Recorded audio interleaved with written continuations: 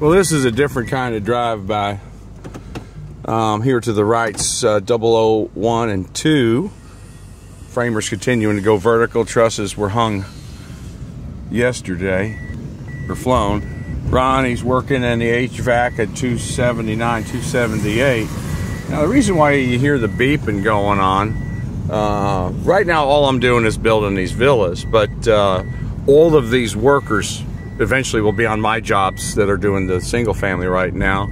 And I was driving by checking on the boys and handing out some cookies, and I realized, hey, where's the portalet?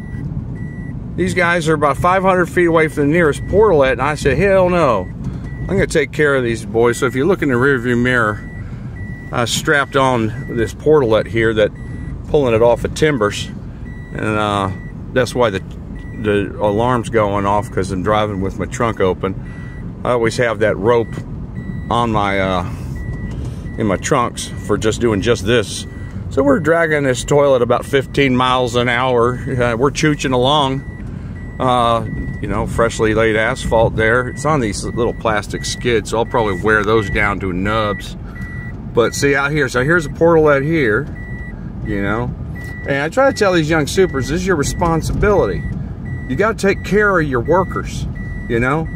And a lot of these guys will work on the weekend, and it's, to me, if you don't take care of your guys and get that toilet on the job ASAP, as soon as you got to start, that's kind of like giving the boys the middle finger to me. The awareness of that I get angry at, or the lack of awareness. So here's what we got. We got this one portalet all by itself by this unit going up here, but all the way over there ain't nothing for them. So I said, stand by, boys, I'm gonna take care of you right now.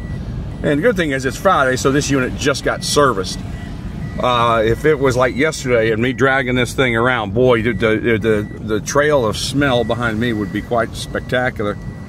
Hey! Sí. Necesito baño.